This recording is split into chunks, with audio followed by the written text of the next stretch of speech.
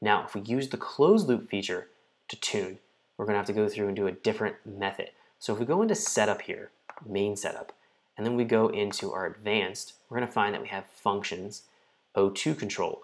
If we select this, this is going to allow us to use our wideband input to tune for our closed loop control.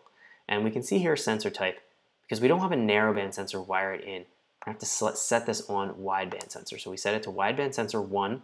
That's because we selected that on our input list here. If we go jump back into here, on our O2 input, wideband sensor 1 was selected. So we're going to be using wideband sensor 1 for the sensor type.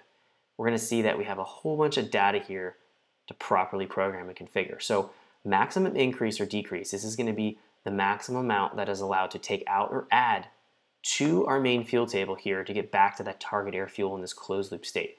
Now, it's going to be very simple to program. Obviously, we're going to have just a value here. Plus or minus 15 is going to be sufficient to start. You can tighten down this resolution as we go on, maybe something like plus or minus 10. So this is going to depend on how much feedback you want to have.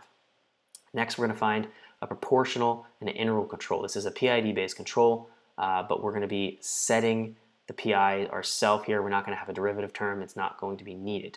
So for our proportional, we're going to have this much higher than our integral. We can start with the values here.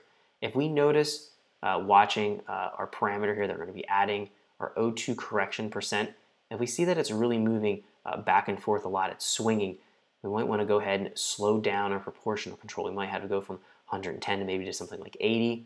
We also might want to try to increase our integral control here from 40 to maybe 50 or 60. So it's going to depend on how it's responding and how we go ahead and make these changes to our proportional and integral values here.